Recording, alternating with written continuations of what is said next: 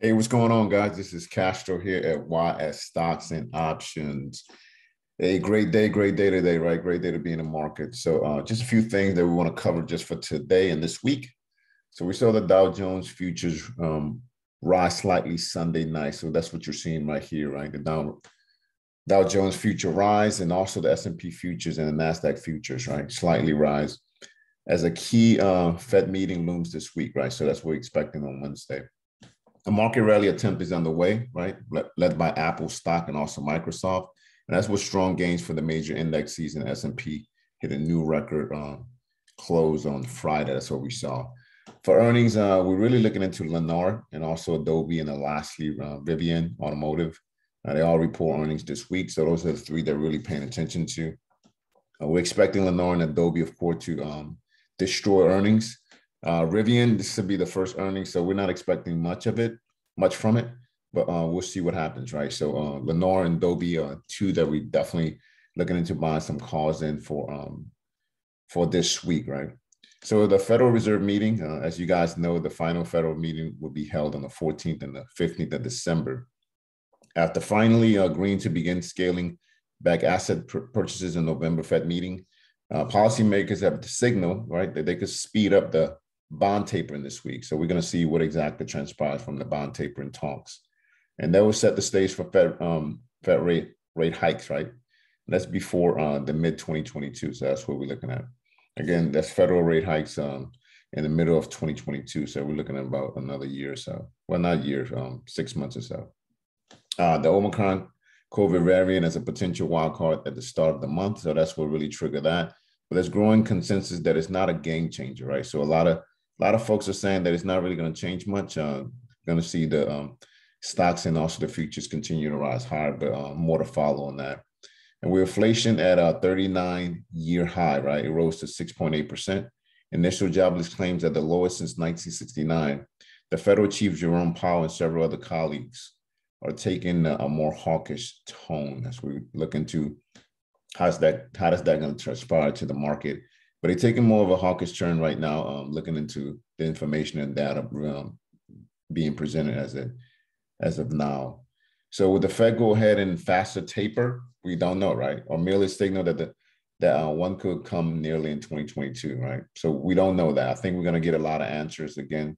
So we're going to look into if the Federal Reserve is going to faster the taper, or they're just going to merely signal that it's going to come around 2022, early 2022, that is.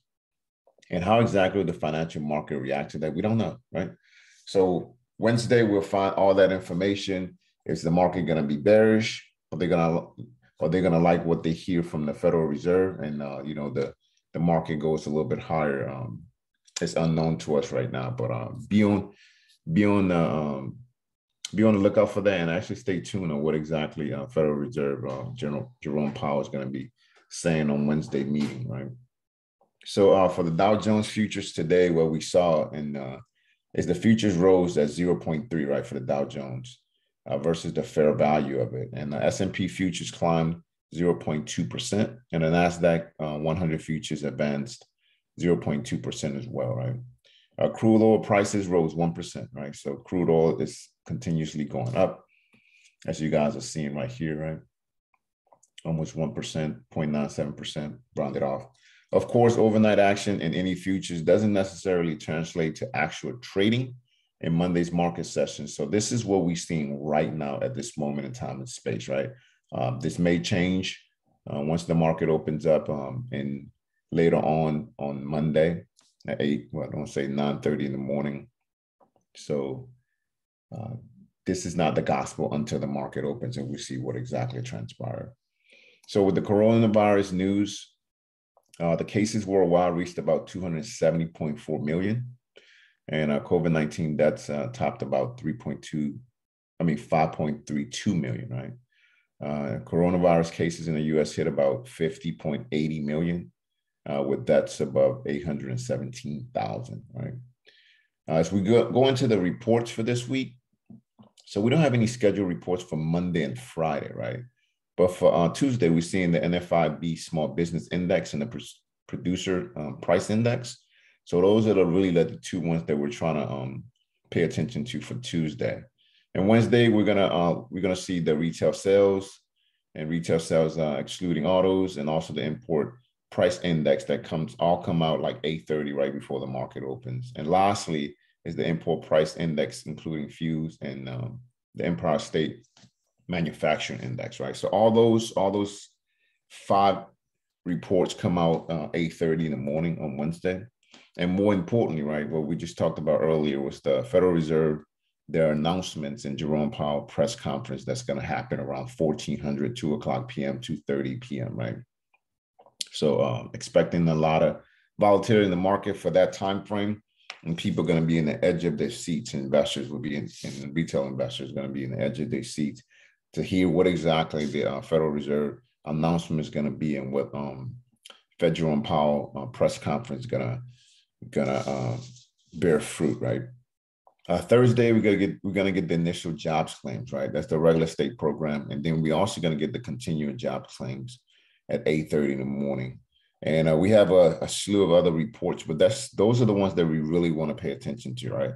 The initial jobs claims and the continuing jobs claims, and those are for December, right? December 4th and December 11th.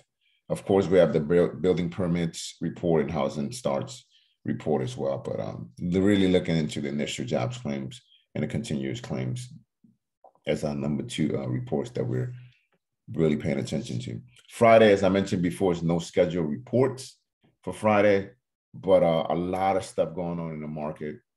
I think Jerome Powell press conference and also Federal Reserve announcement is really going to be a stage setter for future of the market. And lastly, we have quad witching, right? We talked about quad witching. We've been talking about it for a little while now, but we have quad witching and on Friday, right? Friday, we have the four things expiring at that same time. So we're going to expect some volatility. So if Jerome Powell doesn't satisfy all the investors, I mean, you can definitely expect the market to really be bearish going into quad witching, which may set that off, maybe a trigger for, more downside for the market though. So, but more to follow, and we'll see how that plays out. But Friday is quad witching. And being that the market's kind of been beat up a little while, we don't see it going down too much like we saw in September. But be on the lookout. A lot of information, a lot of things that we're looking at.